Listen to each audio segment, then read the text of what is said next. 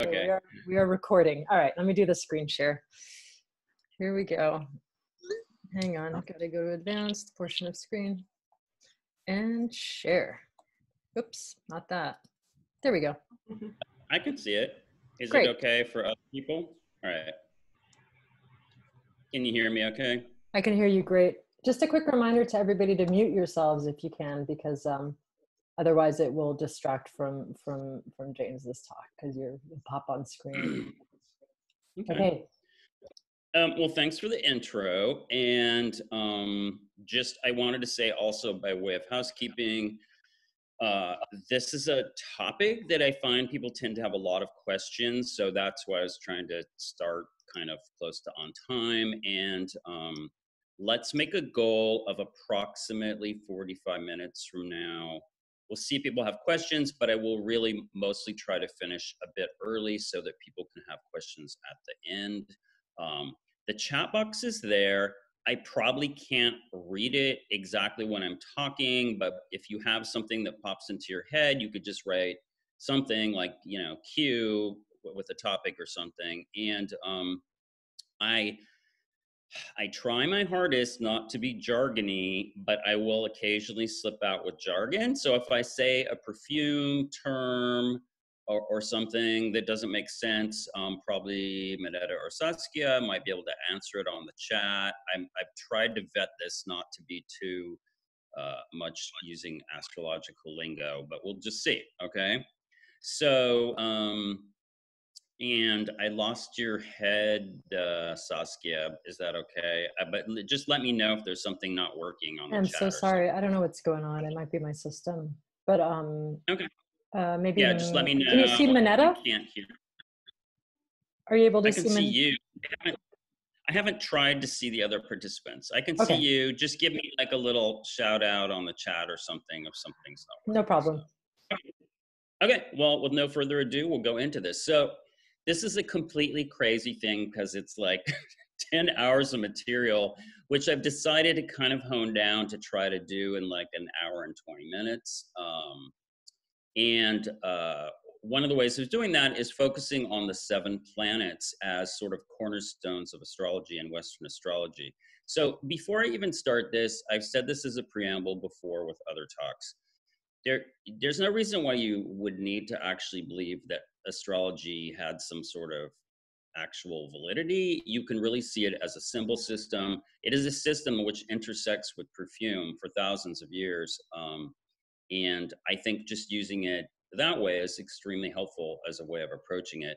Also, I'm going to give you something that will give you a different perspective.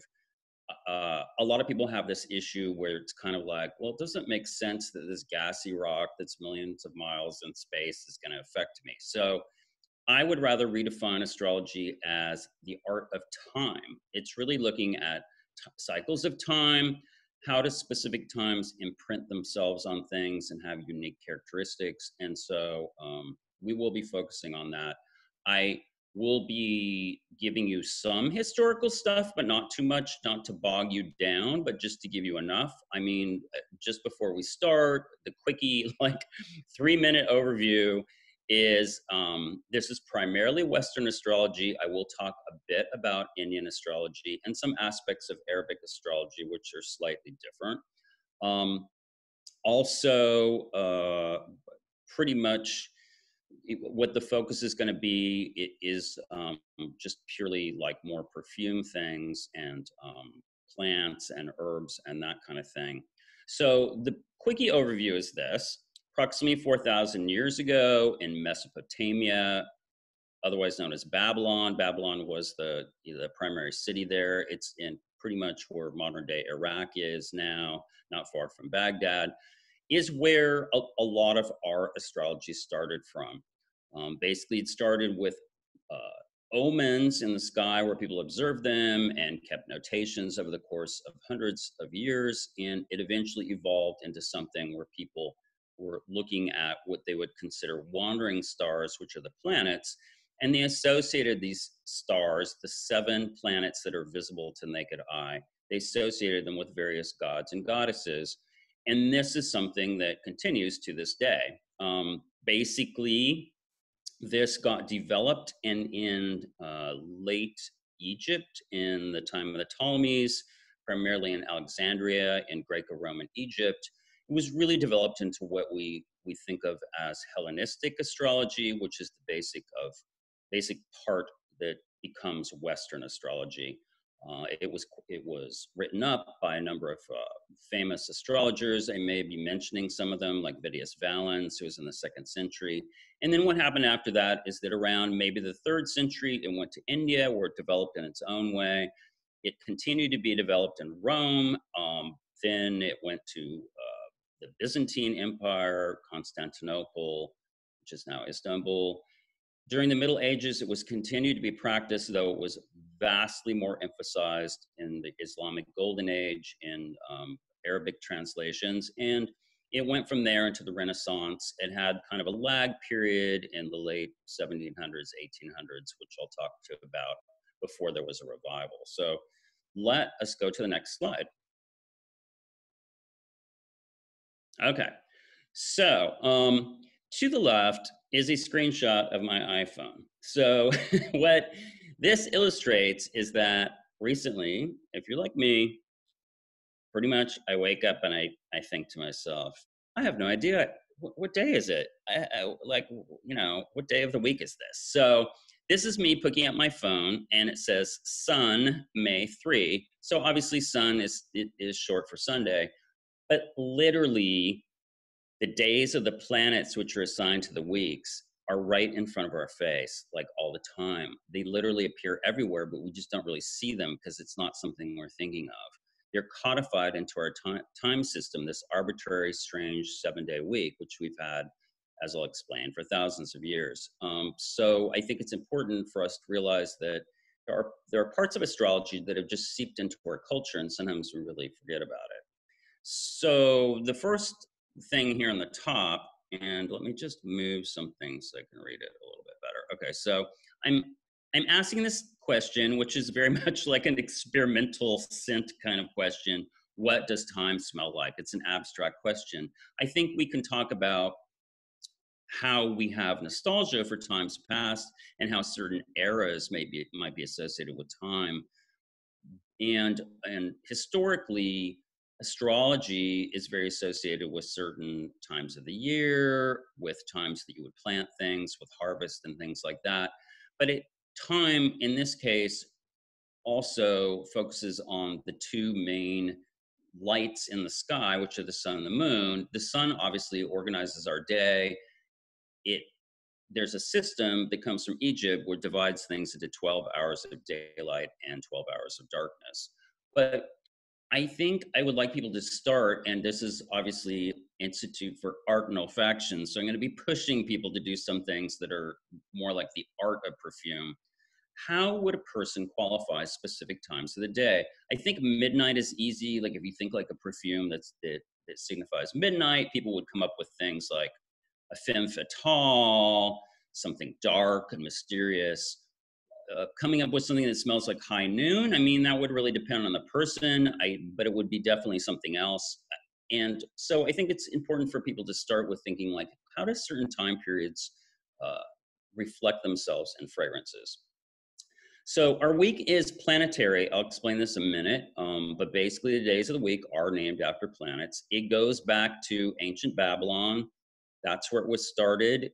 What happened is that they had a 7-day week, and the days of the week were linked to their planets and gods, and this persisted. It became picked up in the classical Jewish calendar, a long time ago, like more than 2,500 years ago, and eventually it became codified in Rome in something called the Julian calendar, which was, I think it's like 45 BC or something like that. The reason it's important is because there've been a lot of calendar changes since then, but the actual 7-day week has not changed since then. It's been this continuous cycle of Monday, Tuesday, Wednesday, etc., going on for thousands of years. It's one of the few things that's been maintained. It's kind of fascinating. And it's entered our language by having different descriptors for things. Clearly, people know the sun is your sunny. Less known things are like the day of Mars, which is Tuesday. People talk of martial things having to do with war. Jovial has to do with Jupiter, which is Thursday. And there are other kinds of astrological ideas, which are like temperaments that have seeped into our language. Seasons and monthly cycles, I think, are a little easier for people to relate to fragrances. For instance, people, frequently say that there are certain fragrances that are summer smells or fragrances and certain things that are associated with winter. The monthly cycles are a little different, all how people think about that. And key to what we're talking about is that the different times of the day, the times of the month, the planets all had correspondences with all kinds of things. They had correspondences with gods, and later on with like angels, with different kinds of precious stones, with plants, including fragrant plants, with animals. There was a whole list of correspondences.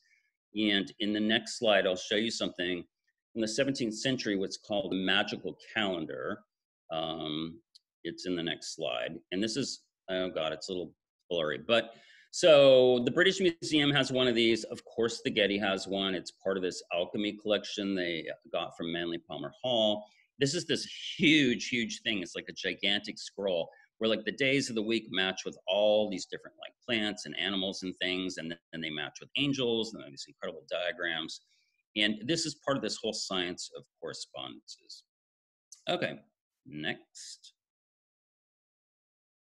All right, so I am going to go over some of the structure of how people decided what was assigned to what, but I want to start off by just throwing us into it, even if some of this is hard for people to grasp, and then we'll come back to it. But let's just start with the moon. It's almost full moon, so I was going to start with this and kind of talk about what some of the associations were with the moon and how those may be associated with fragrance. And we will kind of deconstruct this as we go on. So the moon, the sun and the moon are not planets, but they were called planets. Often they were called lights or luminaries. And they were the most important of the seven, obviously, because they are the ones that dictate our time system, the ones that are big that you can't, not pay attention to. And they're extremely light. They were considered the two lights. They had this kind of yin yang where the sun was like the king and the moon was the queen. The moon obviously rules the night. We already talked about the night, so she is associated with things, as I'll say in a minute, things that bloom at night, but just things that seem nocturnal to people. She's associated with the sea. So immediately you can associate all kinds of things with this. For instance, in natural perfumery, people will use seaweed absolute or something like that that has a marine smell. There are lots of different aroma chemicals that have a salty smell. I know probably about 15 years ago in fragrances, mostly in artisan fragrances, and then in kind of niche fragrances, people started putting out a lot of salty kind of fragrances. It became very much of a trend. So salt is definitely a note that people use. Next, the moon is thought to be cool and moist. Those are essential qualities that it has. So as far as things that are moist and cool that have been traditionally associated with the moon, cucumbers, because cool as a cucumber, right? Those things are moist and they're cool. And in fact, they're considered to be ruled by the moon. Melons also are essentially considered lunar. Both of these, there are various cucumber and melon aldehydes that are used in fragrances, and these are often notes that you'll find that would be considered lunar. Next, the moon is cool. So things that are easy for people to relate to, obviously camphor, it's something that people will smell, oftentimes in liniments and so on. It's not used quite that much in fine fragrance. There can be little touches of it. Wintergreen is a familiar thing to people, mostly from candies and things like that. They both have a sensation of intense coolness, which links them with the moon. So getting into more abstract stuff, anything that's white, and I'll talk about this in a minute, how people code colors to fragrances, but things that are literally white, including white flowers, do get ruled by the moon. So classically, pretty much any white flower could be considered a lunar flower in a lot of systems. Things that bloom at night especially would be so. And I'm giving examples of night blooming jasmine. That would be like a jasmine sambac, or tuberose, for instance, which blooms at night. Those are considered things that are essentially lunar. The next one is unusual. I do not know of anyone except for me who has decided this is a lunar thing, but I'm just putting it out there. So in classic astrology, the moon is considered a great mother and she rules over milk. Milk also happens to be white and it's watery, so it's considered one of her substances. But milk is essentially lunar. So there are milky notes in fragrance. They're generally considered lactones. That's a technical term for them. They have milky, creamy facets to them. Things that people can easily relate to, or coconut, for instance, has this. And there are things in peach and apricot skin, which are very milky. There is an aroma compound that I've mentioned here, gamma dodecaLactone. This is something that is a aroma compound. There is a natural isolate that is available. I think it's from apricot skin. And in fact, Mandy sells it at her store because she uses it in some of her fragrances. So these are milky notes. So to me, these code very lunar. Getting more abstract, a precious stone of the moon would be pearls. Obviously, pearls are white and they're round. Like, it's just kind of obvious why they were considered to be little tiny representations of the moon.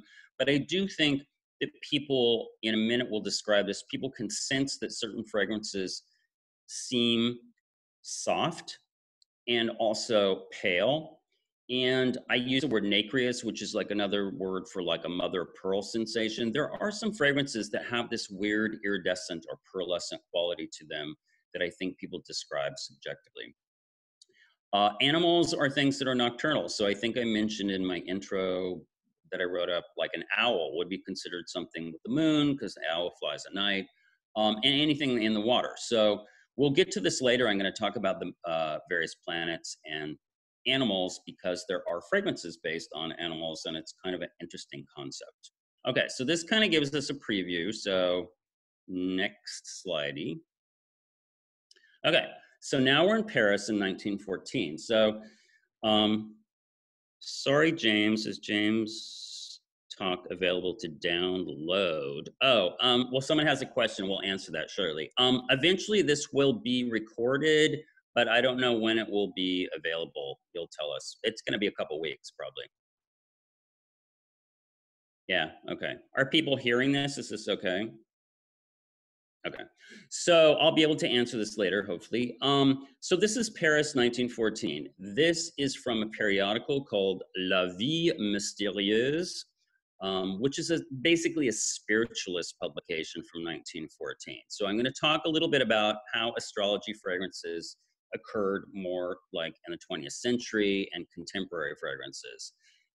This, as you can see it has this fantastic logo at the top on the left. There's this woman who's doing a card reading, and there's an astrologer. And then towards the right, there's like a seance, and someone's being mesmerized.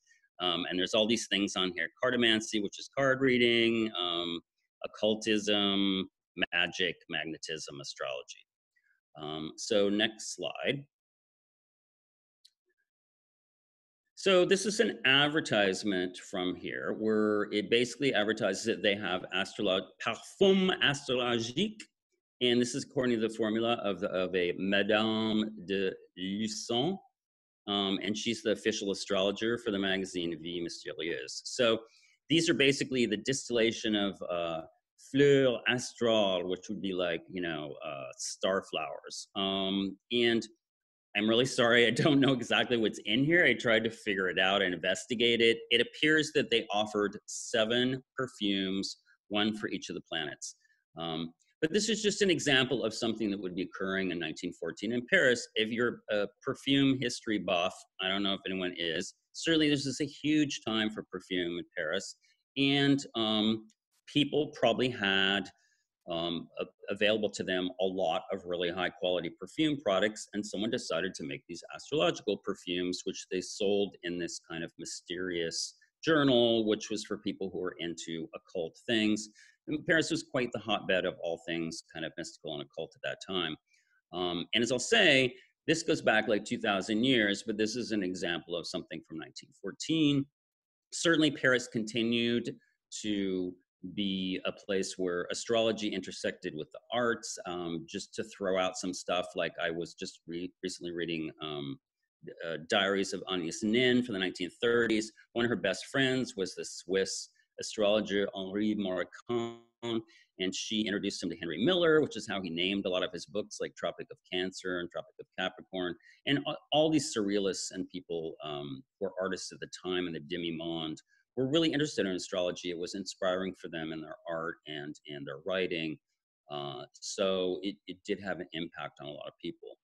Okay, so now we're going to move fast forward to contemporary times, to almost contemporary. So here we are in the 60s. Okay, so on the left, we have like a drugstore solid perfume called My Sign by Tussie. My sign is Virgo, and it is a spring bouquet, which makes no sense because Virgo's in the fall, but that's okay, Tussie. We'll just let it go.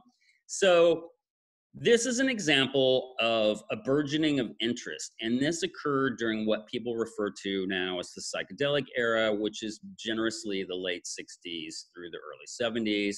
This is a time of hippies and psychedelic exploration, which led to this incredible interest in astrology. Two things that I mentioned as signal events: the musical Hair, which had the song Age of Aquarius, was massively popular. And then there was a book, I believe it was in 68, that Linda Goodman's Sun Signs hit the bestseller list of the New York Times. It's like never ever has an astrology book been on the bestseller list of the New York Times. I don't think anything happened after that, maybe. But this became gigantically popular. Astrology at this time focused almost exclusively on personality traits, where basically it was kind of an entertaining thing, but it was more or less like, you know, what kind of traits does a person of a certain sun sign have? What's their personality? So, not surprisingly, this is really the approach that most people have used for astrology when people have astrology guides to fragrances. Like, I noticed that Lucky Scent has an astrology guide to fragrances and such, and it's all based on personality. So, an example of that would be, oh, you're an Aries. Aries is really badass. You need a badass perfume that's bold. You know, that would be Aries. Or, oh, you're a Pisces. Pisces are very sensitive and dreamy. You need a dreamy, mystical perfume. So this is kind of a personality trait equals an astrology perfume. I'm not like against this, but it's a little kind of a bit one-dimensional. And I really think there's a lot more interesting things involved that people can get into. So one of the reasons this happened is because classical astrology kind of pooped out, not to go into great details, but it really died out like around, you know, the 17th and 18th century. It was maintained as kind of a peasant thing for planting and stuff. In the late 18th century, with the spiritualism and all these other kinds of phenomena, as I, you know, noted in that magazine from Paris, people became interested in astrology, but it tended to be very psychological because they were trying to make it modern. They're like, we want to make it modern for the modern age. And they focused a lot on psychology. And then later, like in the 20s, it was huge. And in the 30s is when they had newspaper columns and it was more of a pop thing. So a lot of the ancient traditions were kind of lost. And to be honest, you know, they have been revived, but I don't know that a lot of people are familiar with them as far as how they relate to perfume. So, but there are people currently in 2020 who do know. And so the next slide is, okay, so Janine is here in the audience. Hello, Janine. My friend Janine is here. So this is from Black Earth Botanica. You can find her on Instagram. So she does what I would call bespoke, or she would call custom perfumes. These are for an individual person based on their natal chart, the birth chart, which is the chart for the time you're born, which gives you your sun sign, moon sign, the other planets, and the sign that's rising on the horizon when you're born. And then based on her analysis of the chart, she will come up, hi James. So she will come up with a individual fragrance. So this is an example of someone who's not just doing a personality thing. She's really doing it a little more deeply because she's more deeply interested in astrology, and she does things. It's artisanal. She does it on her own. And she also has some other lines that are more focused on planets. And she also does some other esoteric stuff with runes and stuff, which is very unusual. So that's one example of someone from 2020. The next person is Caitlin. So Caitlin has Sphere and Sundry. This is a screenshot from Instagram. She is extremely traditional. She is an astrologer, and she does things that are current and up to date, but they use a lot of ancient traditions. She focuses a lot on what are called magical elections. An election is a special thing where you pick the perfect time for something to happen. The most common thing that people are familiar with, I think, are astrologers picking the time of a wedding. This is really common in Indian astrology. But it is a specific ancient technique where you look at the time that's the best time for a specific planet. She does these with different planets. She'll do an election and pick the perfect time or a very good time. And then sometimes she'll actually harvest like roses or whatever at the time and distill them, and or she'll make it so that it's actually born at that moment and has the quality of that moment. It is combined with what I call ritual actions. She could be doing prayers to the planets and some other sorts of things.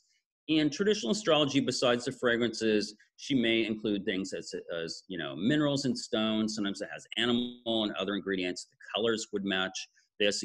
In this case, Mars is the angry red planet. It's red. She has this magic square of Mars, and you can't see it, but there's like a little sigil of one of the planetary spirits down there. And so I call these talismanic and remedial. So remedial means that these can be used as remedies. So you can think of Mars as a medicine. If you don't have enough Mars, you may be kind of lackadaisical and weak, and you might need this fiery Mars, like a personal coach, to kick your butt and to get you going. I'll talk about this a little bit. It's also talismanic. Some people have Mars as a important planet in their chart and they want to strengthen it, so they might be using some of this specific fragrance. So she's someone who does these very traditional things. Of course, they're updated for 2020, but this is a current person who's doing astrology-based perfumes. Okay, next. Okay, so this is our friend, Septimus Peace. I believe one of the words is named after him. Is that not correct? Yes. So this was a system. So this is perfume classification, which is this insane, crazy topic, but I will try to make it simple. So over the years, people had different ways of organizing things. This person came up with the idea that he would match perfumes with music. This is something which is stuck with us to a certain degree because we talk about notes in perfumery. We talk about base notes and top notes, and we talk about something called accords that are basically like chords in music. And what's interesting is this is a seven-fold scale because there are the seven notes. Notice this is a bit of a coincidence because there's also 7 days in the week. It's totally not a coincidence because there's this whole mystical thing. There's 7 colors, there's 7 days of the week, there's 7 planets. There's this very kind of mystical thing with the number 7. And he had this system, which is interesting. One of the things which I'm going to bring up is that it involves what we would think of as a linking between hearing and smell. It's not technically a synesthesia, and I'll talk about synesthesia in a minute, but it is a way where you link the sense of smell with the sense of hearing, which I think is interesting. Nowadays, there's all these classification schemes. There's things that have been around for more than 100 years where they have perfume families, like it's a floral or it's a woody fragrance, and there's these perfume wheels and so on. But this is interesting because the seven-fold classification is also mirrored in what I'm going to talk about with planets. Now, just to give an example of something that's older, to give people some perspective, a non-European perspective. So this is just something I happen to be familiar with. So in West Africa, there are Yoruban traditions where there are plant experts, people who work with leaves and plants and herbs, and they classify them based on a lot of different sensory qualities. Like, for instance, the plant may have a lot of sap in it, it may be very dry, it could have a lot of thorns, it could have a lot of other qualities, including the fragrance is very, very important. And they classify things by deity. Like if a certain thing has a specific quality, it belongs to that deity. In this case, the deities are called Orisha. And this is sort of living tradition which persists currently in African diasporic traditions, most notably in Lukumi, or oh, someone is born in West Africa. That's cool. Most notably in Lukumi or Santeria, and these orishas embody certain types of natural forces. So here's an example, the very old classification system where a plant would belong to a god. Just as a quick example, Yemaya, who's a goddess who's associated with water, and is a very popular orisha, is associated with melons. She likes melons, which is interesting. It's kind of lunar, they're moist, they're cool. But this is an example of how people classified things previously before the Western traditions. And in some ways, this way of classification is similar to the astrological thing. So the last thing I have here is naming as classification. So this is like incredibly key. Giving things a name solidifies them. We'll talk a little bit about this. It basically gives them like a certain character. Okay, next. Okay, so I'm just a little shout out to something's coming on the 8th. This is John's talk about writing about smell. So this is about writing, and this is a great class. But to me, this is also really a talk about what I call sensory training. So part of learning to smell is being able to link the sense of smell with other senses. He, I believe, calls it sensory linking. So we do this automatically, but I think you have to practice it. And when you write it down, it makes it more concrete and it makes you better at it. So synesthesia, not to go too far, but basically it describes when people are able to have two senses that blend together. It's usually considered an involuntary thing. It's supposed to be very rare. And so, for instance, someone could say waffle and they'd have a taste of like bubble gum or something. But there are ways that this can be induced by substances, like when people are on hallucinogens and stuff, where they have their senses blended together. And I think it's actually something that everyone can do, that can be learned, though this hasn't really been researched. The reason why it's important, because again, when you do stuff in astrology, it's helpful to have various senses that you associate with things. For instance, I think a lot of times people describe things as plush, like a certain fragrance almost feels like you're putting your fingers in a cat's fur, or it could be spiky. Some things feel spiky, some woods feel raspy. There are sounds associated with things, such as bass notes, feel kind of deep. Clearly, temperatures, we describe cool things. And there's some movement associated with certain types of fragrances as well. And learning how to connect the senses is really a key if you're going to connect a fragrance with like a place or an object or an animal or certain types of people. Okay, next. Okay, so now we're into the 7 planets. I'm going to breeze through some of this. I don't want to like torture you, but so there are these 7 planets. This is something that's a system that's been around for thousands of years and codified to our 7-day week for quite a while. As I mentioned here. Now at the bottom, the way that this is organized here is according to, if you're on the Earth, what subjectively seems to be close, and also what rotates fastest. The moon takes like 29.5 days to go around, the Mercury takes a little bit longer, the sun takes a year, the Mars takes a couple years, and Saturn takes a full like 28.5 years to make a complete cycle. So there's a lot of symbology from fast to slow, the moon being the closest and the fastest. So next. Okay, so ignore some of these things in the middle, but the smells were the planets were associated with ages, which to me codifies as smell. Now the moon, as the closest, was maternal. It's associated with babies, essentially. So they have this thing called the 7 ages of man, and they associated the moon with newborns. And there are a tremendous number of associations we have, mostly with products that they use on little kids, which would be something like baby powder.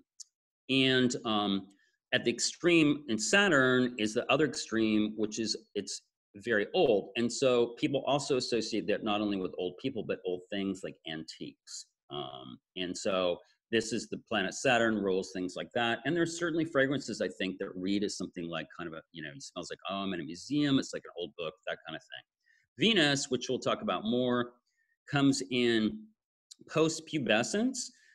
Venus is the goddess of love, and interestingly, not surprisingly, she shows up at this age where people are in this idealized youth and beauty, and this is the kind of fragrances that are associated with her or this particular age group. So right away, you don't really need to know that much about astrology. If you just see this order, I mean, it can tell you a lot about, codes and certain types of associations with planets and smells. Okay, next. Okay, well, I'll skip over this. So there are all these ideas where this leached into all kinds of occult things. Here you can see where it mentions that these ancient planets, like Ishtar was Venus, Nargal was Mars, and you can see a menorah here. It is actually true that some of these ideas got absorbed into mystical traditions in Judaism, particularly the Kabbalah. There's a lot of astrology associated with certain parts of the Tree of Life. But the 7, again, is very key. So next. Okay, and here's the 7 days of a week. We'll go over this kind of fast. But so Sunday is Dimanche, it's sun. Monday is Lundi in French, the moon. Tuesday is Mars, Mardi. Wednesday is Mercredi, and that's Mercury. Thursday is Jove's day, that's Jupiter. Friday is Vendredi, which is Venus, and Saturday is Saturn. And then quickly, the next thing, just so we can remember it, sorry, this is not kind of blurry, but these were the kind of Norse Germanic gods that gave us his names. Like, for instance, Wednesday is Woden's day, and Friday is like Freya's day. Okay, next. Okay, so I'm going to give you a couple things that discuss fragrances. This is not exhaustive because I want to kind of get into it, but just to give you an idea. So there is a group of papyri called the Greco-Roman magical papyri, which exist in a number of museums.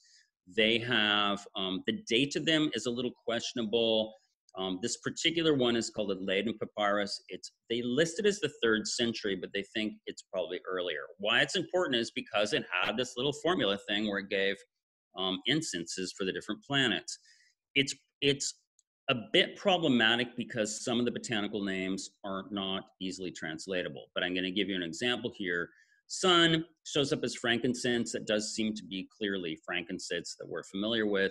Frankincense has always been burned for solar gods, and of course, then it got transferred to being burned on Sunday in the church, and it continues to persist as something that's associated with the sun.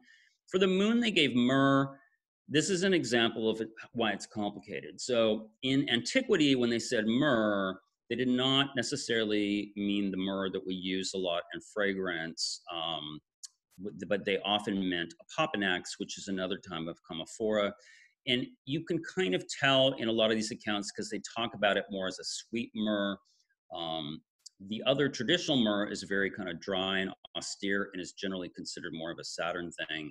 And the moon is more voluptuous and kind of sweet. So, but here's an example of something. This goes probably back before the 3rd century. And they had all these different sorts of incenses for perfumes, for the planets. So what they would do is they would do rituals where they would frequently entreat the planet.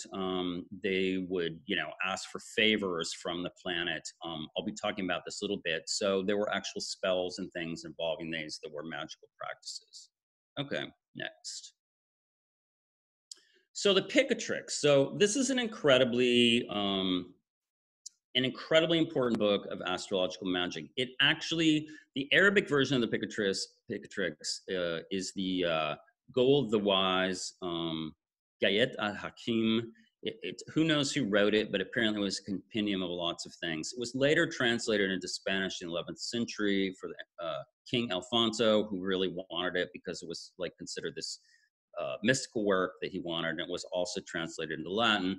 It became really one of the most influential books on planets and planetary magic. All kinds of infamous and famous people had it. It appeared in all different kinds of libraries, and I'll talk about it a little bit. It had a ton of what they call suffumigations, which are essentially incense mixtures for the planets. These were accompanied by prayers, where you would pray and entreat and the planet for specific favors. For instance, the sun was kind of like a king, and so you would do specific work with the sun if you needed an influential person to be on your side. In the olden days, yes, if the king was on your side, a lot of things would go for you.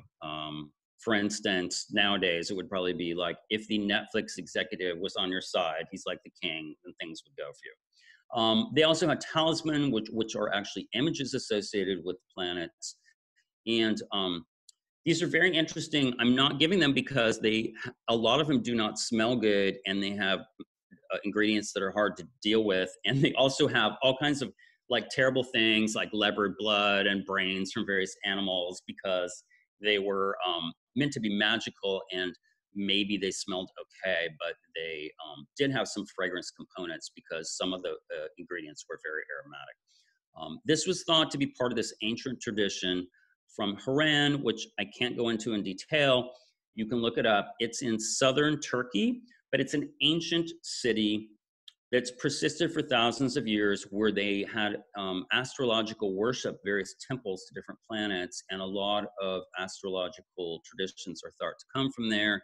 For various weird reasons, they were not really bothered during the time of the Islamic Empire, even though they weren't they were very pagan. They were not Christian or Jewish or Muslim. They kind of let them do their thing, and they were there for quite a while. So, okay, next. Taking us up to Renaissance. So this is a really important book. This is by Marsilio Ficino. This is 15th century Florence. The Medici were his patrons, and I believe his father was the physician to Cosimo. And he became this great translator. He was paid to translate the works of Plato, but he also decided to translate a whole bunch of other astrological things. And he published this very influential book called Three Books on Life. It contained a lot of astrology. It had like astrological talismans, like magic rings you could wear. He had a whole chapter called On Obtaining Life from the Heavens, where it's people describe this as passive astrology. He would create an environment that reflected a lucky planet, like for instance, Jupiter.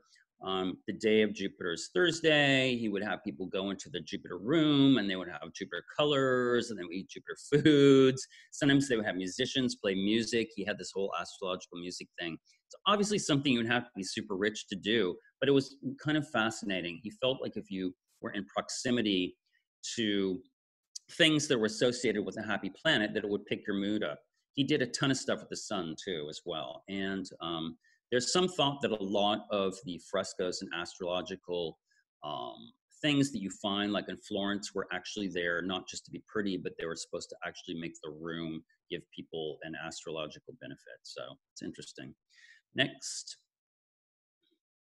Okay, so Agrippa is incredibly important because people steal stuff from him. So Agrippa wrote in the 16th century. You can see it here. It's called Occult Philosophy, and this is I don't know when it was translated from the Latin. He gave this extensive list of planetary perfumes, which I'll discuss in a minute, which people stole and borrowed later on. And he also had a lot of stuff about using them to call up planets and angels and spirits associated with them to do magical works. Venus is the planet of love. You might be calling up Venus to do some sort of love spell, for instance. What's important, and I'll talk about this, is that the plants don't neatly fit into one planet, so everything in the material world is mixed, and so you will sometimes get certain fragrances that will end up in different planets, which I'll talk to you about. Like, for instance, a lot of the animal fragrances, like musk, just end up being in all the planets. You know, musk is good for the sun, it's good for Venus, it's good for Jupiter, et cetera, et cetera. But we'll go on and I'll get into more details with this. But Agrippa was super important. So next. So this is one of the really, really important books that got reprinted because it wasn't relatively important and something that people in later on in the 19th century could read. So Francis Barrett was in this fashionable neighborhood of London, and he wrote this book called The Magus. And he had kind of a salon there. He had very influential people, including writers and artists and so on, who studied with him. And you can see the book up there. It has the Sunday, Monday, Tuesday. It has these angels at the top. Like you see Monday, it's the angel Gabriel. Then there's like a little sigil that represents Gabriel, and it shows the moon, which is for Monday, and so on. And he gave examples. Now, he also still has the old school ones. So Venus has musk, ambergris, aloes, and red roses, which is good. Then it has, you know, a mineral thing, red coral. And then, of course, you have to add the sparrow brain and the pigeon blood, which we probably wouldn't do nowadays. But this is traditional in that these were supposed to have this potency of Venus and, you know, add to the potency of something. If you were fuming up a talisman or something, this would be a Venus incense you would use. Okay, next. Okay, so now this is probably something people are familiar with. So Aleister Crowley, if people don't know who Aleister Crowley is, he is like the superstar magician occultist of the 20th century. He was infamous for being bad and infamous. He was in all the tabloid papers in the 20s. He was called the wickedest man in the world. He was born in the late 1800s in London from a wealthy family that he hated, and he had a very excellent education. He went to Cambridge. He became very involved in the cult. He belonged to this very influential late 1800s group called the Golden Dawn that was in England. And it was other important people were William Butler Yeats, and a lot of other sort of luminary people were involved in this Golden Dawn. It was basically this occult group that was resurrecting magical practices. And he was in this group, and he more or less stole their papers and published them as 777. So the Golden Dawn had specific lessons, but you were only allowed to look at them. You couldn't copy them or anything, but he apparently memorized them. And then he published a whole bunch of them as a book called 777 in 1909. He published things. They would have had a very limited distribution. They were mostly for his students. But what's important is that they have this incredibly extensive perfume and incense attributions, where he has these tables where the perfumes match specific planets, specific gods, and so on and so forth. And the thing that makes it fascinating to me is I can tell from reading his commentary that he actually really did use these things. He had his own personal chemist, his own personal pharmacist in the West End at this fancy pharmacy, who constantly gave him drugs too, because he wrote this book called Diary of a Drug Fiend. So he gave him like psilocybin and, you know, opium and things like that. But he also gave him all kinds of perfume materials, which he experimented with. And when you read his work, it's clear that he's actually done work with incenses and various essential oils. So this is a little trivia.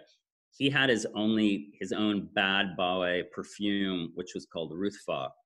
And what it was a ambergris, musk, and civet. It was mostly civet. It was kind of a paste. And he thought that it was like a sex attractant that he would wear, though he said that a lot of times horses were attracted to him while he was walking around. But anyway, so that's his secret formula. You can look it up. I told it to you today. So he had this book that was organized in tables. It's very interesting because it really goes in depth in perfumes. And I'll read you like a little tiny bit from just to give you an example. It was not really he died like in the late 40s. It was never reprinted. They did a tiny fine edition like in the 50s in London, but it really didn't come out until the psychedelic times of the 70s, where it became available to people, and then people stole it. I use the term source amnesia. It is a term that I learned a couple years ago. It's like a nice word for when people maybe they're not really plagiarizing because they just don't remember that someone gave it to someone else that gave it to them. But basically, a huge amount of astrology stuff you'll see from now is basically from this book, 777. It is a digital thing. If you want to look it up, just type in 777 Crowley. It's been digitized and you can find it. So the next page has a little quote, which I apologize is a little hard to read. So he basically says, at one time or another, medieval writers have attributed every possible instance to every possible planet. It's true. There's not necessarily a lot of consensus. But he says, you know, it's impossible for any two people to come about with a consensus here. But then later, of course, he says the attributions that I have are actually quite reliable. But following that, he says something kind of fascinating. He basically says, if you're serious about this, that you need to do it yourself. He says it's incumbent upon the student to undertake experimental investigations in every case. He wants you to do praxis with the material and really make up your own mind, which I think is fascinating, because he says it's extremely important, and that it's like this sort of link that's key when you're doing works of magic. So he gets a star for telling people to do work, and actually, clearly, he did a lot of stuff on his own.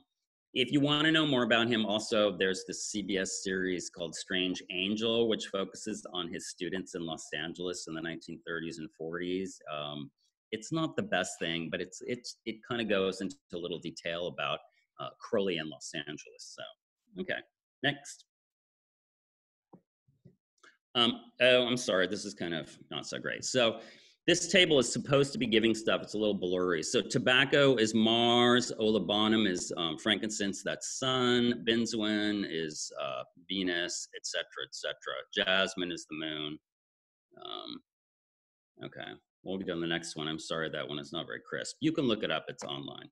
So, and then just a shout out to like scholarly work. So the Warburg Institute is in London.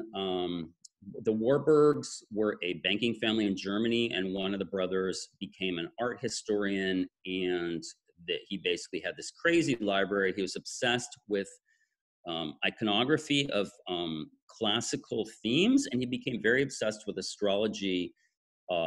He discussed what I'm going to call discussed the children of the planets. There's this motif from like frescoes and engravings like in the 14th and 15th century where they show a planet and then they show people going about occupations and activities associated with the planet. The Warburg still exists. It's considered the weirdest library in the world. It has all kinds of strange astrology and stuff. This particular book, Saturn and Melancholy, is this amazing, amazing resource on the planet Saturn and images and stuff like that. And they translated the Picatrix, the Latin Picatrix, and a lot of other astrological material. So the last thing was 777, and it was Crowley. It will just pop up if you do like a Google. Okay, next. Okay, so we're about to go into this now. You know what? Are there questions I should ask because we're like halfway through? Or should I just plow through and do them at the end? What do people want? If you guys have questions, it's a good moment to pop them in the chat. Let me look at the chat. I'm sorry, I can't read it while I'm talking, so let me just pop it open. Oh, wow, there's a lot of stuff. Okay. So people are talking about Black Earth, Jasmine, Moon Mountain. What would we look up for the last slide? Oh, 777, that's Crowley. Just type it in. There's a digital edition of that. Okay, well, maybe we'll try to just get power on then a little bit, because this is really so much. Okay, so I talked about so we're going to jump right into the sun. So as I talked about, the sun and the moon are the two luminaries. They are, super important. And the sun is like a king. So here's some of the associations, which based on the stuff where I talked to you about using the sensory linking and the other associations, people who are involved in fragrance will have a little bit easier time with this. Think about like what would fragrances be that are associated with the day or with the color gold. And I'll give you an example in a minute. So gold is a color that's associated with the sun, also kind of oranges and yellows. The precious stone is ruby. It just happens to be ruby. Though also there's some other traditions that use some other stones that are kind of in the gold range. Kings and palaces. So, I mean, for me, if someone told me, if they gave me a perfume brief and they said, a perfume brief being kind of like a mission statement for perfume, and they said, I want you to make a palace. I think that would kind of give me something interesting to start with. There are certain kinds of perfumes that seem very palatial and ornate and kind of overdone. Theaters are also associated with the sun because the sun is in the spotlight, is associated with being like a scintillating performance. You're in the spotlight. It's hot and dry according to traditional things. Frankincense is one of the things, and if you've ever seen pictures of frankincense, it grows like this scary little dead twig in the hottest desert where it's really hot and dry, and that's why they think it has the virtues of the sun, because it basically just soaks in that midday sun. Now, this is me. This is kind of an interpretation based on the way they translate things. So the sun was also described as being radiant, or they use this word aromatic that doesn't really translate to English. My experience is the sun throws out powerful rays, and it's associated with a fragrance which is powerful. The word to throw is like a technical perfume term, which I think is mostly used with candles. I'll see if Saskia, nods. It means that it just really radiates fragrance from a long ways away, and things that radiate strongly would be associated with the sun, just based on its kind of basic, quality. Oranges are round and orange, and if you look at the picture of the sun, it looks like a big orange in the sky, so it's no surprise that oranges and lemons and tangerines and things like that were associated with the sun because they looked like the sun. I did a spices talk a while ago. Spices are, things that are expensive for kings. They're hot and dry. They're worth a lot of money. They were associated with the sun. All the incense resins, pretty much. Frankincense is the kind of resin, the main one. Saffron makes things gold, literally, and it also has a sort of a soft fragrance. It traditionally was used for the sun, and it's also really expensive, so you'd kind of have to be rich to have it, right? The animal scents show up in different placements, but because musks and ambergris and stuff like that they were thought to be almost like signifying that you were a powerful animal in the room, that you were marking the room like, I am the lord of this room, I am marking you with my animal fragrance. So some of the animal fragrances do represent this kind of like dominating authority. So the next thing, Apollo, who is the sun. This is purely a mythological association. Apollo is shown with the bay laurel, where people have laurel leaves on their head when they've won something. It shows victory. And so actually the actual bay laurel, which isn't used a ton, it's used in some fragrances, but it is associated with the sun. Any flower that's orange, would be solar. So tagetes is like a Mexican marigold. We call it Mexican marigold. It's the one they have for Day of the Dead, which people do use in fragrances to a limited degree. Things that are sunny, like sunflowers, which don't have much fragrance, though there is apparently an essential oil of sunflower. Chamomile is solar because it's a little yellow round thing and it kind of looks like the sun. So, okay, let's do the next one. Oh, okay. So here's an example. I picked this just because I happen to have it, some in my house, and I was trying to come up with something that seems solar. So this is a cologne.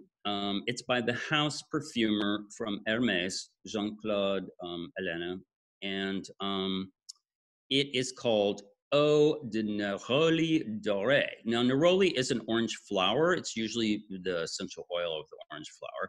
Doré means golden. So it literally, the name is signifying that it's solar. It says it's gold, okay? And neroli is part of the orange family, and oranges are not exclusively sun, but they frequently are.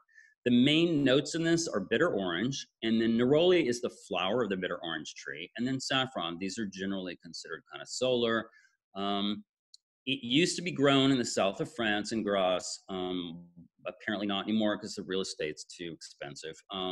But it's associated with these luxury villas and being in the sun. And according to Jean-Claude, he said when he was young, he grew up in Grasse and he worked in an essential oil factory and distilled the flowers of the orange flowers. And so he has this whole association with this. The packaging, of course, is orange, mostly because that's the color that Hermes uses as their sort of branding, but it's an interesting coincidence. So this is an example that I think of something that's primarily a solar thing. Okay, next. Okay, so the moon we already talked with, because I have so much to go, we'll zip over it, but remember it, it's kind of not watery night. I do mention it's domestic people, like the sun is kind of royalty and the moon is more common people, which does signify some sorts of changes in the fragrances too. Okay, next. So Mars, so we're going by the days of the week. Do not ask me about the order of it. It's complicated, but let's just get into it. So Tuesday is Mars. Mars literally looks red if you look at it kind of a dull red through a telescope. Is the angry red planet. It is considered malefic, which means it's kind of mean, all right, and not necessarily bad, but it's an angry planet, and it's very martial. It's very warlike. So the colors associated with it are reds and dark colors. It is considered hot, very hot. And this scene, unfortunately, it's cut off. This is the children of the planets. There's like Mars flying up a bit above. You can see Scorpio up there. You can't see, I'm not Scorpio. Yeah, you can see Scorpio right there, I think. Yeah. You can't see Aries, sorry. And there's all these pictures of people doing Mars things, which is basically killing and stabbing and stuff. So it's associated with weapons. It's associated with destruction, things that are torn apart, with machines and athletes. I know this normally wouldn't translate into a fragrance for you, but in fact, there are fragrances that are associated with machines. Like, for instance, Santa Maria Novella has this particular fragrance called Nostalgia, which smells like an old car. So there are people who, and there are some more avant-garde sorts of things like Comme des Garçons that has things that smell like machinery or motor oil and things like that. Athletes, again, this is just sort of a thematic thing. Literally in ancient Rome, they used to scrape the sweat off of gladiators to use as sort of this magical fragrance. So that's a thing. It's associated with places that are fire is used, where, for instance, people are doing metal work. Also distilleries where they make fire water, which is liquor. So liquor is associated somewhat with Mars. The spices are classic. Peppers are like the very classic things associated with Mars. Carnation is a spicy, often red flower. It definitely has a clove fragrance. And there are some other spicy things like ginger. Tobacco is just traditionally associated with Mars. It's considered like a stimulant. Basil, because it's traditional and also because it has oftentimes this clovey kind of smell. So anything that's burnt is ruled by Mars. And in perfumes and fragrances, we do have smoky notes. There's a thing called destructive distillations. This is kind of like if you think about liquid smoke, which is a flavor, they basically burn stuff and create a fragrance from it. One of the notable ones is cade, which is a type of juniper smoke, but there's pine tar, which is very, very familiar, and birch tar, which is used to making Russian leather. So stimulants also show up as Mars. Coffee is one that's a fragrance note, but a stimulant. Yerba mate is a newer, colonial plant for us, and also a fragrance note, which tends to signify, excuse me, as Mars. Okay, next. Okay, so Mercury is Wednesday. So we went through the ages of things, and Mercury is prepubescent, according to this. It rules children before puberty. It also shows up as sort of not with a gender because it's before people have sexual secondary, characteristics. And so mercurial things are often not really gendered, or they have mixed genders. It's also associated with the crossroads and trickster gods. Hermes, that was a thief and also a trickster. And I associate with fragrances that are very surprising. They start off with one thing and they turn into another. It's associated with opals. And I do think there are fragrances that have an opalescent quality where they just seem to shimmer between one color or scent to another and switch back again.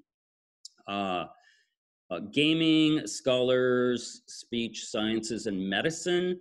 These are sorts of areas of expertise, and this is sort of something that I could go into to great depths about how certain fragrances are associated with certain types of activities, but we'll kind of move on.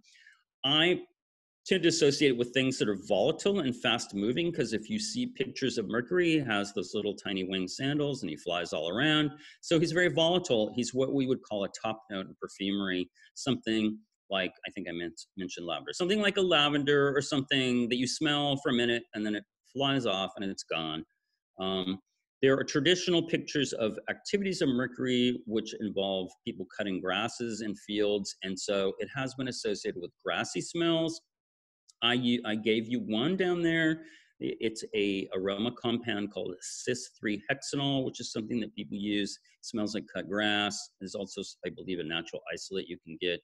And things that are hay-like. The word agrestic, sorry, I used that. That's like totally a perfume thing that means it smells kind of like hay or kind of like, you know, dried grasses and stuff like that. Herby things, partly I think because it's medicinal, so things like lavender and mints, things that are medicinal, eucalyptus, which is a newer plant, people nowadays consider kind of mercurial. I don't know why nuts, and I didn't write down seeds, but nuts and seeds are traditionally mercury too. Okay, next. Okay, so Jupiter is considered the greater benefic. He's one of the luckiest planets associated with money. Um, it's where we get the word jovial or jolly. And he's considered to be very expansive. He makes things grow, basically. It's warm and moist, which makes me think that, you know, you plant something in the soil, it's fertile, things grow, grow, grow. Um, as far as flavors, he tends to go towards the sweet things. He is associated sometimes with feasting, kind of like overdoing it, and so I associate it with fragrances that are like very over the top. They have like a lot going on. Rich older men who are very affluent would be very Jupiterian, and I think we can all identify certain sorts of fragrances which kind of code as like rich old banker sitting in, you know, a club chair or something. He's associated with priests and judges, courthouses, higher education like colleges, orchards because they're very fertile, and there's this whole thing with fruit. I said costly fabrics. I think there's fragrances that we can kind of read as like, you know, brocade and things like that. And traditionally fruits, especially fruits with a lot of seeds. Older traditions, cedar, just because cedar was used in the worship of older gods like that were associated with the planet Jupiter. The oak tree associated with Zeus and Jupiter. So is an oak moss by sort of association. And then other trees like figs, olives kind of cross several different planets, but they're sometimes given for Jupiter. And then kind of expensive sorts of fancy spices like nutmegs and cloves, which were essentially for rich people, and oud or lozewood, as if you ever experienced it, you know, it's very trendy, but the real stuff is super expensive. Okay, next. Okay, so Venus. So Venus is important. If you remember anything, Venus rolls perfume, so we should all remember this. I didn't include it, but there's this incredible statue in the Vatican that shows Venus coming out of the ocean. If you've ever seen these paintings of Venus on the half shell, she rose from the sea at the island of Cyprus. And there's a statue in the Vatican where she's completely naked, but she's carrying an alabaster perfume jar of perfumed unguent. So she literally, her magical weapon was like perfume, and she was associated with perfume and the sense of smell. And this is all written up in like stuff from like the 2nd century astrologers like Vettius Valens. So she is important to think about when you think about perfumes. She rules all flowers according to this tradition. I mean, flowers technically could be considered the sex organ of the plant, but they're also very delicate and beautiful, and they display like the beauty of the plant. So I say here, her children are engaged in venery. Venery is the same root as venereal disease. Basically, it means like debauchery and sex. Also, you can see down there, people are feasting in the lower corner, kind of like partying. Music, there are people playing lyres. She's associated with music.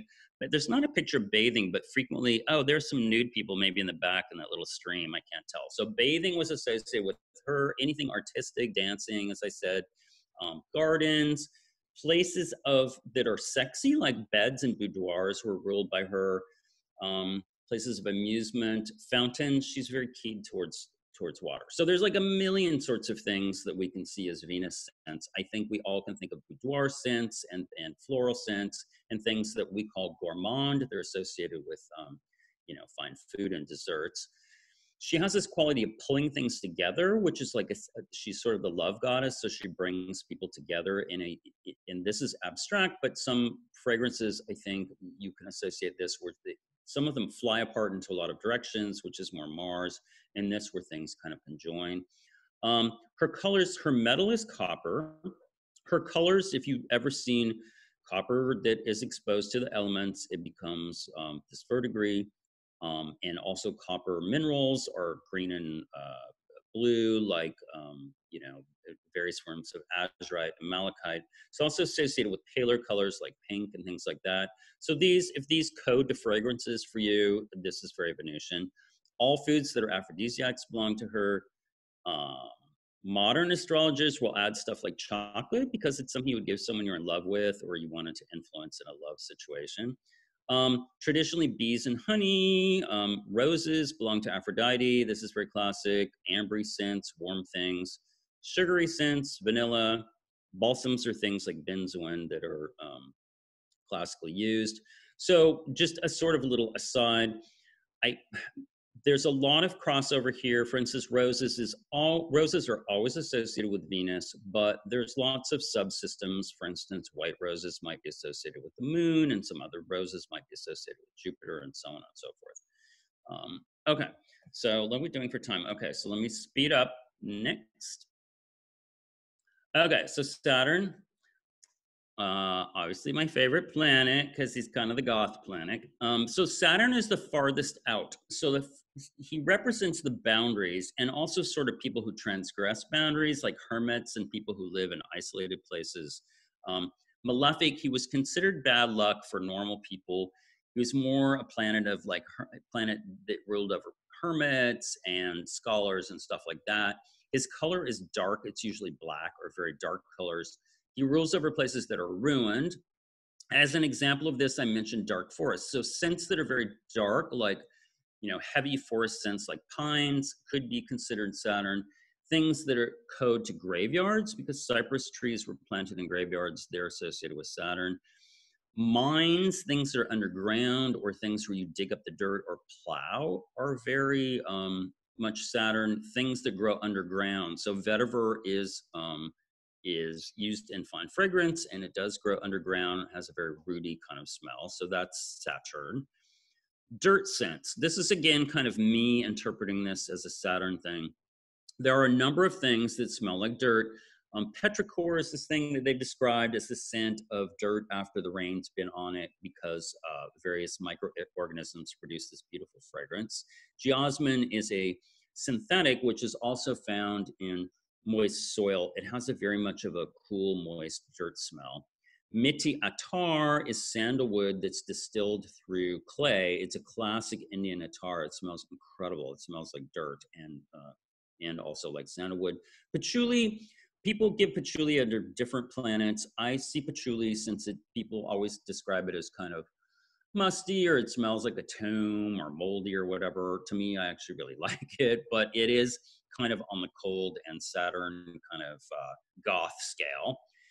Saturn rules over stinky things like goats. I know that there are natural perfumers who use goat hair and perfume, so that is a real thing.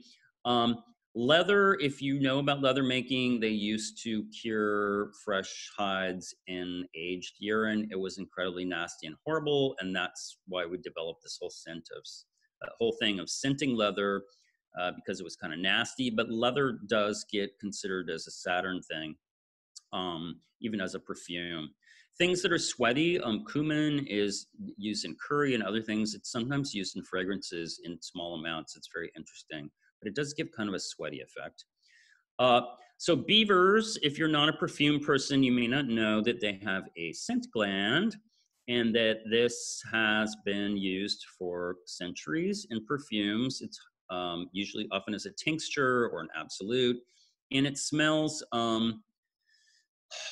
it smells kind of leathery, and it also has the smell kind of like a single malt scotch. It's kind of a bit medicinal. It's interesting, but it's used in a lot of leather fragrances.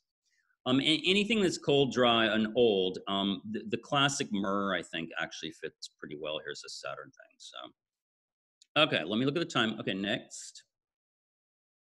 This is just, I didn't go into Indian stuff as much, but this is an example of India. This is a representation of Shani, who's the planet Saturn. There's still actually temples to Saturn there. Mostly people go and do mantras and prayers to ask Saturn not to kick their butt, like during their Saturn planetary transits and stuff like that. But there's a lot of stuff where they give him incense and other kinds of offerings, and this has been a living tradition. So next. Okay, so I wanted to do a quick sum up here. So I'm going to use animals. On the left, we have a perfume by zoologists. So I do believe that zoologist has been nominated for several of the Art and Olfaction Awards this year as a finalist. It's a really interesting, um, they have a really interesting concept where they pick different animals and make a fragrance based on them, which I think is brilliant and really works well with this whole idea of like, how would you make a fragrance that fits in with the planet? Here I've listed animals that are traditional for different planets. Um, at the top we have the sun. The sun is like the king, and animals that are considered very alpha and dominant. Lions, of course, the Leo, the lion is the sun sign for the sun. Eagles are like also kind of imperial. Roosters, I think partly because they also greet the rising sun. Thoroughbreds like Arabian horses, fine, fancy horses that are owned by super rich people. These have been associated with the sun. I think if you were to make a fragrance based on a thoroughbred horse, it could be, very much of a solar thing. I mentioned already the moon is like aquatic animals and nocturnal animals. Mercury is a trickster and it's smart. So you get things like parrots that talk. You get monkeys that are very trickstery. You get also a very intelligent animals like fox that has this whole Reynard the fox story cycle about being a little trickster. Venus has animals that are considered lustful and also kind of beautiful, a lot of birds like doves and sparrows. Mars has killer animals, venomous things, leopards, birds of prey.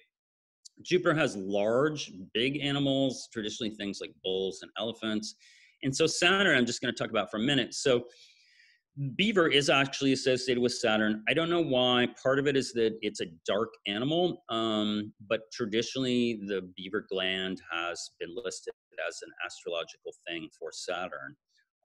Also slow animals and things that are kind of mysterious and sneaky who live underground like snakes.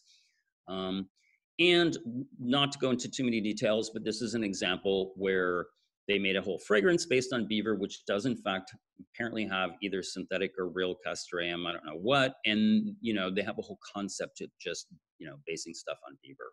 So, okay, next.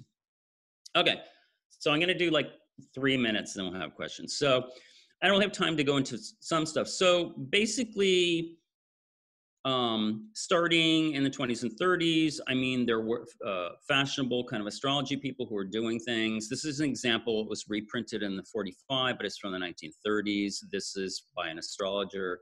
This is when, a lot of people came to LA to be astrologers. It was very fashionable amongst the entertainment industry. And they started linking them, with perfumes. In the next page, I'll just show you an example. Like she gives, Sunday is ruled by the sun. It's heliotrope, which turns towards the sun. Heliotrope is kind of a beautiful powdery smell. Orange blossom, she lists.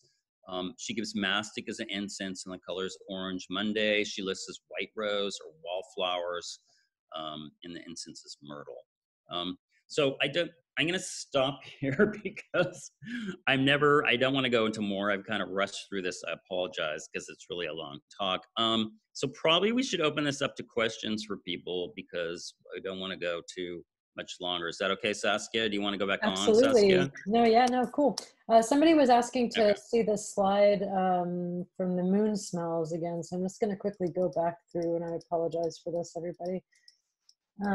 Yes, go back to the moon smells. I think that was like slide 3. I did the moon spells. To be honest, I tried to do one planet where I went into a little bit more detail because I couldn't possibly do it. It's very close to the beginning. Okay, here we go. I think we're getting there. It was like right here. Here we go. Here it is. Okay. So yeah, this one is kind of an example where I wanted to dive a little deeper. And if I had an extra hour, I would probably do this with the other ones. This is more the way that I work with things with symbol systems. And like I said, like in talking about that class, if you link various senses, what is a perfume that's cool? What's something that's moist? What, like the lactonic thing, how do you associate something with milk? Or, what does it mean if a scent is pale or if it's kind of luminous to you, like a pearl? Okay. Okay, so here we are. Okay. Any questions, you guys? That was kind of a lot. It was amazing, as always.